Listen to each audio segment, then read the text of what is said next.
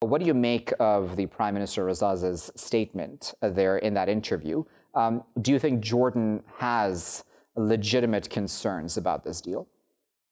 First of all, good day for you and for your guest. Well, of course, what Razzaz actually has said is a sort of a continuation to what His Majesty actually expressed in many times and in many occasions related to the Palestinian question and the firm Jordanian position, and in particular related to the American peace proposal, I would call it in that respect. Of course, Jordan has a legitimate concern. First of all, the Palestinian question has been always a priority for Jordan. It's a domestic as well as a foreign policy issue.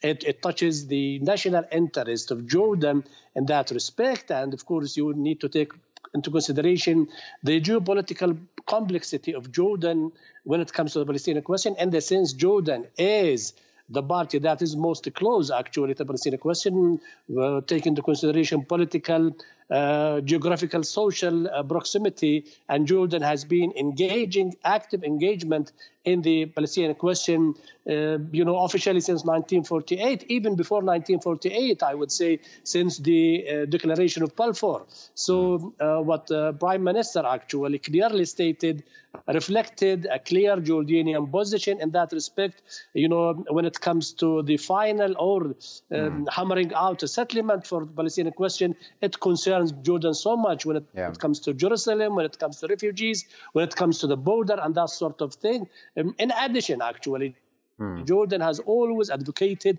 a just and, of course, an agreed-upon solution that would result in a viable Palestinian state on the 4th of June, line